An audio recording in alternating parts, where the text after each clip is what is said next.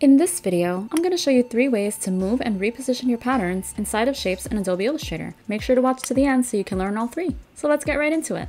Method number 1, using Object Transform. Select the object or the part of the object that's filled with the pattern that you want to move. Go up to the top menu and select Object Transform Move. And this Move dialog box will pop up.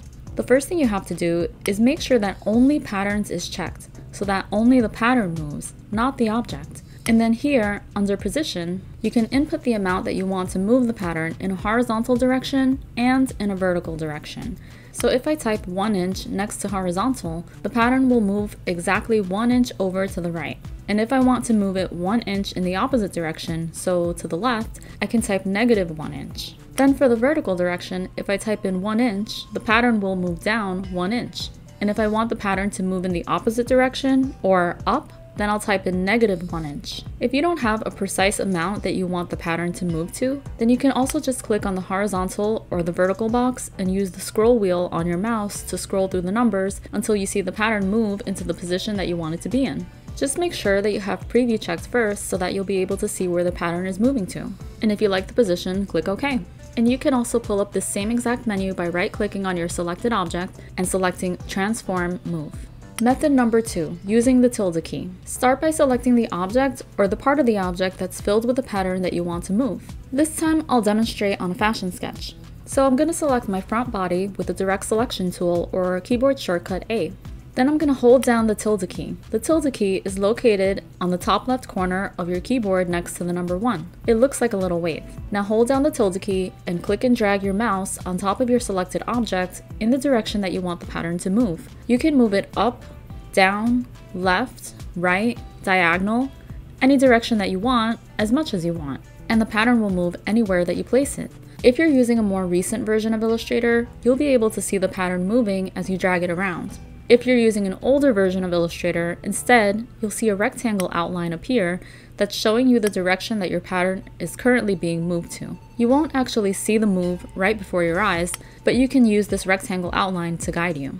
And when it looks like it's at the position that you want it to be, release your mouse and the tilde key and you'll see the change in position that you made. This can really come in handy when you're wanting to reposition your pattern but you don't know exactly where you might want it to land. You can always keep moving it until you find the right placement for that situation. And if you want to make a more subtle change to the position of your pattern, you can select your object, hold down the tilde key, and instead of clicking and dragging, you can click on any of the arrow keys on your keyboard to move the pattern in the direction that you want it to go in. This will allow you to move the pattern one click at a time, which can be helpful if you want to make a more subtle change. And now the third method, but real quick, if you want to be a pro at Illustrator, then make sure to hit like and subscribe below. It'll help me to keep bringing you more helpful videos like this. Method number 3, using the Transform panel.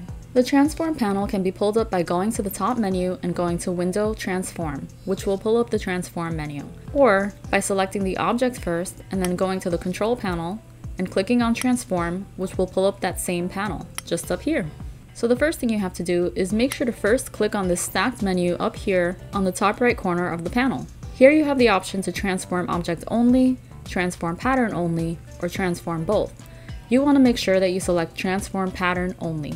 Then you can go over to the X and Y values here. This works similar to the move menu that we discussed earlier. You can either input new values into these boxes to make the pattern move in different directions, or you can use the scroll wheel on your mouse to scroll through the numbers until you see the pattern move into the position that you want it to be in.